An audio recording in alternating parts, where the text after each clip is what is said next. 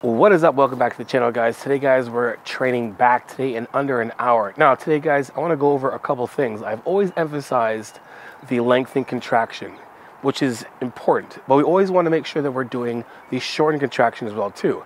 And I find that adding that in there as well as the lengthened contractions give you that much more of a pump overall.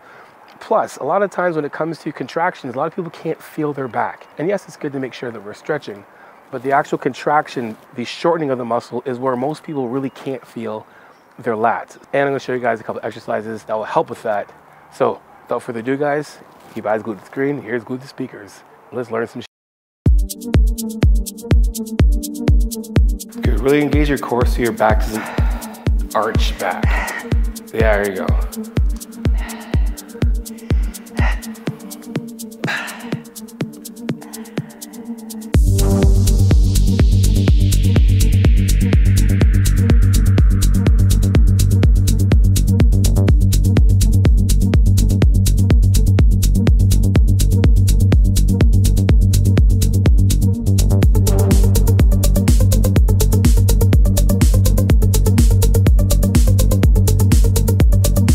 Stretch.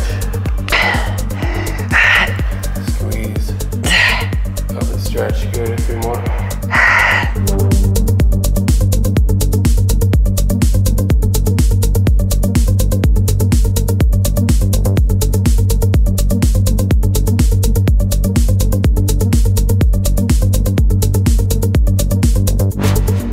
I've been playing on with a lot of the range of motion and stuff, and I find it's like you overemphasize the stretch part, which is good. Everyone's so stuck on just that part. So you see a lot of people doing just like the stretch and they're just like yoink and then they're back, which is like fine, because science says so. But if we force the positive contraction or the shortened contraction, so if we're pausing this, we're basically like sucking blood in here. And then when we're lowering it, or back to lengthen, that has more, there's more emphasis there when you've already gassed it here. Yeah. So to hold this contraction is, if you think about it, holding the positive contraction, the shortened contraction is the beginning part of the lengthened on the way down, right? So when we're here and then we're releasing, right? If we're just popping here and releasing, we're only really emphasizing the stretch when it's got tension on it at the bottom, more so than having it start from here. From the top. From the top, right? Right. So then you're like, the blood in you is already pumping. It doesn't take that much time for your, for you to feel your lats or whatever muscle that's working. That's where you're now, you feel it way more just starting. Good, let it open your shoulders up, stretch. Yeah, there you go, good. Good.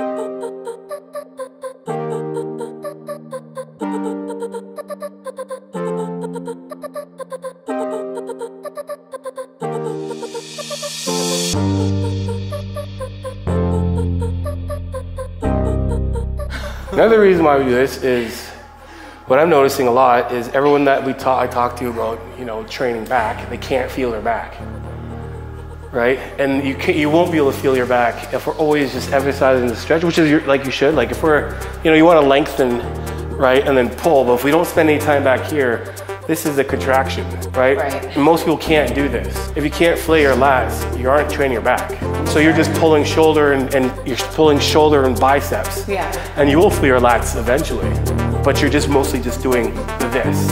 Yeah. And then you're using your traps and your lats and then your, rhomboids. Yeah. Instead of being able to do this and flare your lats. So like when you spend time here, okay, now we can actually engage our lats more.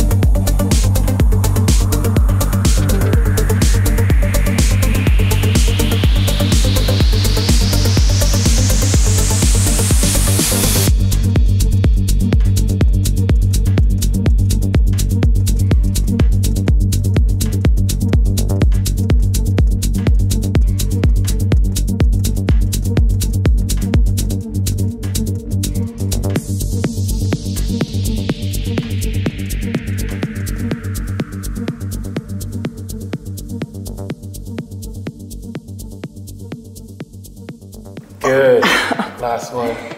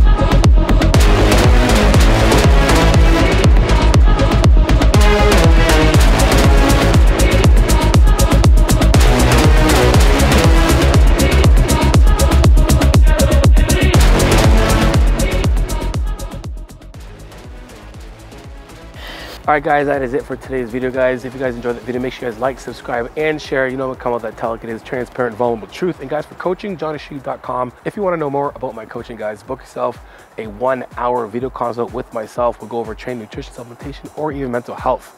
Anyway, guys, until next time, you know how it is. Iron sharpens iron. Progressive overload your life. In the meantime, keep dream chasing.